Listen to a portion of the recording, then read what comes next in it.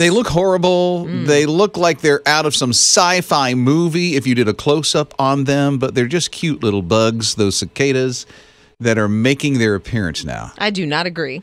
What? They're not cute. The Brood 9 are not cute? The No. Brood 9 are awesome. I had no idea they called them Brood 9. I called them cicadas my whole life, but they call this whole bunch the Brood 9. So they're surfacing in North Carolina, Virginia, some other places. West Virginia, I think. Yeah, Mountain Mama.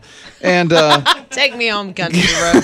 yeah, that was all. The song was inspired by cicadas. I don't know if you knew that or not. Thank you, John Denver. So the cicadas are coming out now. These things are loud. They're as loud as a lawnmower.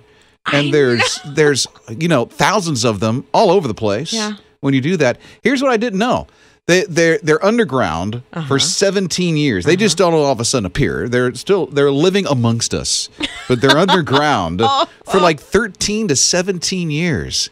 Then they surface, they get married, have a family. They get married. The kids go underground.